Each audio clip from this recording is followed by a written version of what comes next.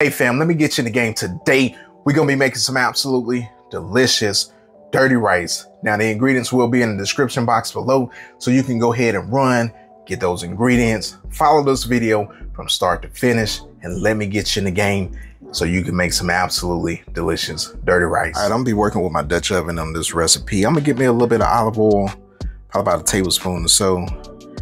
And then I'm gonna get my chicken livers, because you can't have dirty rice without either chicken livers or chicken gizzards or both, but I'm going with chicken livers. So we're gonna get these chicken livers over in this pot. We're gonna let these cook up. Now halfway through the cooking process of these chicken livers, I'm gonna crumble these up, and this is gonna help it cook a little bit faster.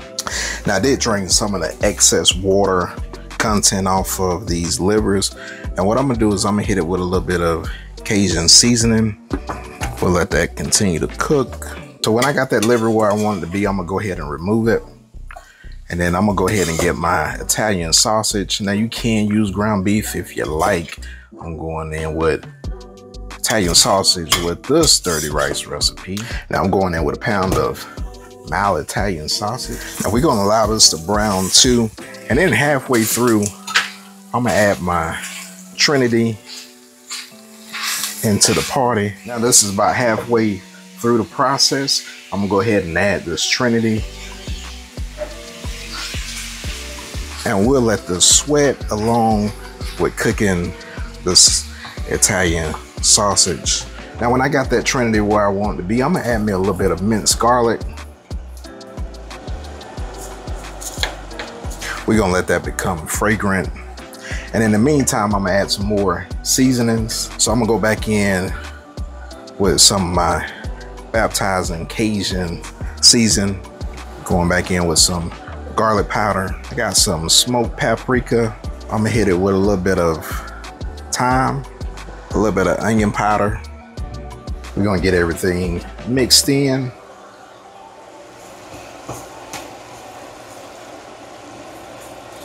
Now I got about 1.5 cups of rice rinsed.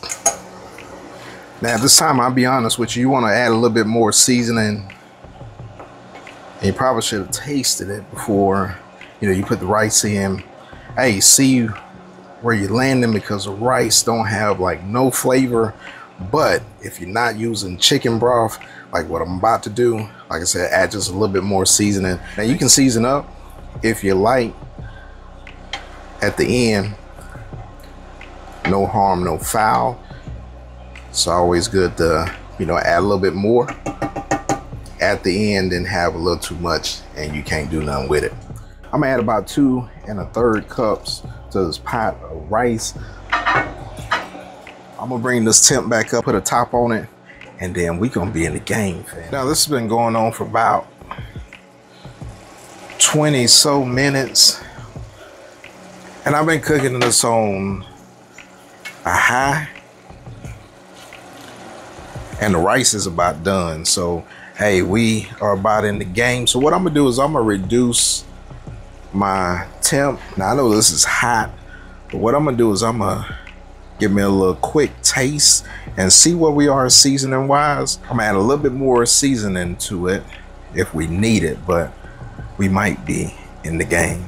Get this a little taste test. Hey, that's pretty good right there. Like I said, I'm gonna let this cool down. And while it's cooling down, now what I'm gonna do, I'm gonna come back and I'm gonna mash this up just a little bit. And then I'm gonna add this chicken liver into this pot. And then we're gonna get everything mixed.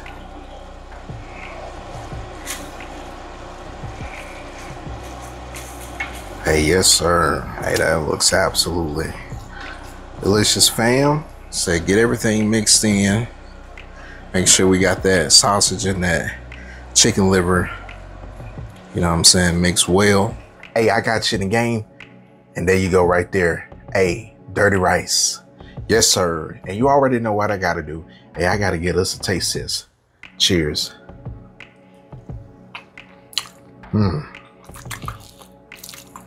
Hey, that's delicious right there. Give me another bite of this right here.